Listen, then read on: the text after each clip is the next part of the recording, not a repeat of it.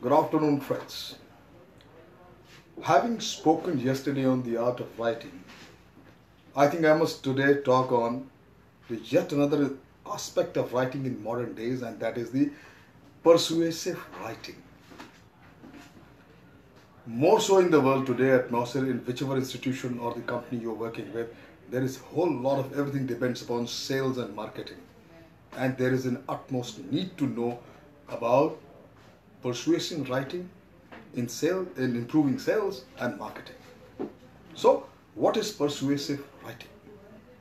Persuasive writing is a written form of an oral debate and can be a fun and interesting style of writing. Persuasive writing is used to convince or persuade a reader that the writer's opinion of a topic or a cause is correct, authentic, and needed.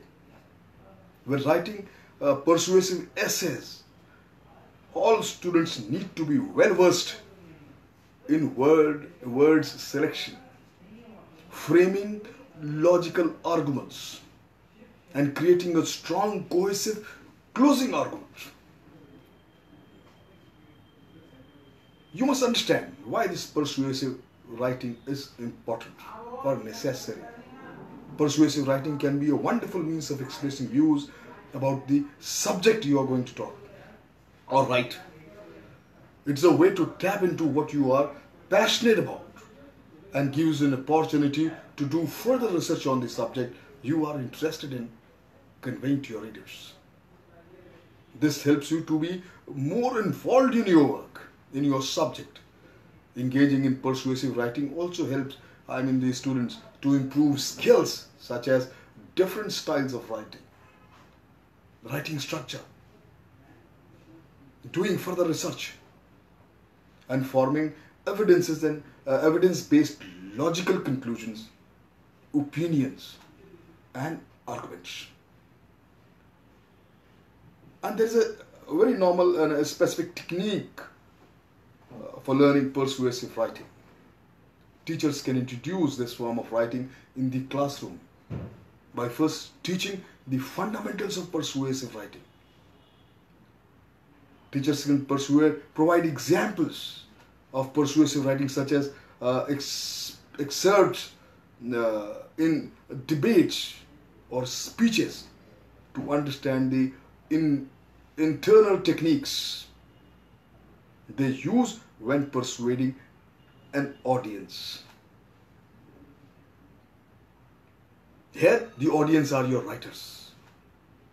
Teachers should also teach techniques they use when persuading the students. The key elements and the format for writing a persuasive argument.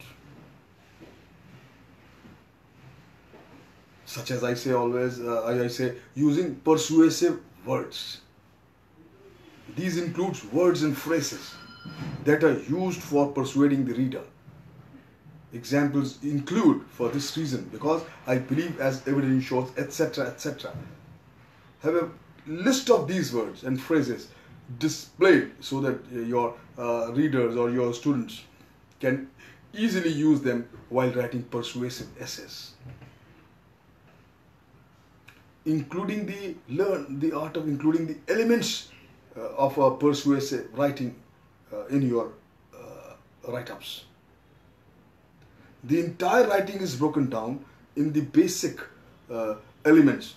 As usual, I say, even if we're delivering a speech or writing anything, into three. An introduction. This is an opening statement or paragraph that clearly states the position of the writer on a certain topic. Then you have the body. This forms the volume of the persuasion and includes an argument along with at least 3 evidences supporting each argument. And then ultimately you have conclusion. This is a strong and cohesive summary, restating the topic and position as well as summarizing all your arguments you have presented in the body. Persuasive writing assignments must be practiced before you get into the serious writing and the final writing. And for that, choose a topic. Once the basic elements of persuasive writings have been taught, identify a topic or create guidelines for students to choose their own topic. Allowing them to choose their topic will help increase students' passion for arguing the case. Once you have chosen a topic, do requisite brainstorming. Give students time to brainstorm and think about the opinion on their subject before they research. Students can be given a persuasion map even, a pictorial representation of the elements including evidences 1, 2, 3, with examples, facts or data and conclusion to organize their ideas before writing. Once they brainstorm, they should also be given an ample time to research their topic and gather information to support their opinion or arguments. And once you've chosen a topic, you have done enough research, brainstorm, then ultimately get down to writing. Write. Students can be given stages to complete their writing. For example, the first argument could be to create a persuasive map. The next assignment could be of creating an outline and so on. Once the final draft is finished, the student could be paired with a partner for a peer review, they call it. This gives students an opportunity to analyze another student's work while also learning about another topic or issue. Persuasive writing can therefore help the students to practice and ultimately become an effective persuasive writer. Now put the same template if you really want to. You're working somewhere and you want to improve your sales and implement this technique of persuasive writing in marketing. Writing becomes persuasive when others are willing to act on or comment on what you have written. Interestingly, people will write to me and say on my write-ups, I agree 100%, few of them, and while others will say, I disagree 100%.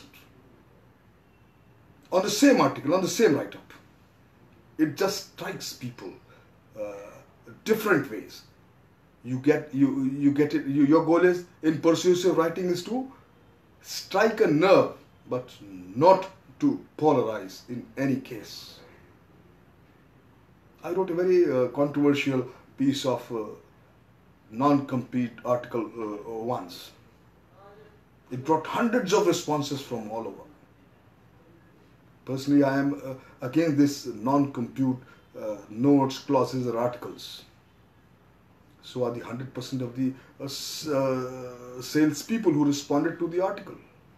Their bosses, however, saw it different way. They were looking to place golden handcuffs, protect their best interest, and in short, exercise their paranoia that a salesperson would run away to the competition and steal the company's valuable customers. And by the way, that's not persuasion. Getting someone to sign a non-compete clause is not persuasion. It is simply intimidation or manipulation. My friends, remember, persuasion comes from taking a stand and being adamant about it, proving points about it, and asking questions about it to make the reader or listener think and act. Persuasive writing is also succinct. It gets to the point right away. It talks how the other person is affected more than it talks about what you do. You can use many examples, but they have to be compelling and they have to make the reader shake their head. Yes. Every day, almost every day, I write on something or the other. Maybe sometimes on sales, customer service, customer's loyalty, or personal development. At the bottom of the column, I always make sure to write and get additional information from all kinds of sources to authenticate my views and you improve further knowledge on the subject. My friends, remember, persuasive writing prevails when the reader makes a photocopy and gives it to someone else. Send an email with, hey, you got to read this, or is persuaded to take an action as a result of reading. Have you ever read a persuasive brochure sometime, a value-based brochure? If you have, it's been less than 1 in a million chances. So think about everything you write in terms of its impact, not just of its information. Ask yourself, will this compel someone to take action? If it doesn't, then you have to rewrite it until it does. Even something so simple as a self-test or getting someone's opinion will create actionable words and greater chance for a persuasion on a response to occur. Test yourself, I say. Read all of your writing if you have received them in your mails. Would you keep them or throw them away, simply delete them? If you saw them in print, would you read them and take action, or would you just simply skip them? Whatever you would do, it's likely that the people you seek to influence, the people you seek to persuade, will do the same of your writing. My friends, I love when people brag, made the recycled paper or their brochure. Remember, if you are a persuasive writer, think value for your readers, for your audience. Create a brochure or a document that talks about few ways to benefit from, or some few ways to profit them, or few ways to produce more from whatever it is that you are selling or talking about. That is a piece of literature that your readers would likely to keep forever and act upon that. Thank you very much.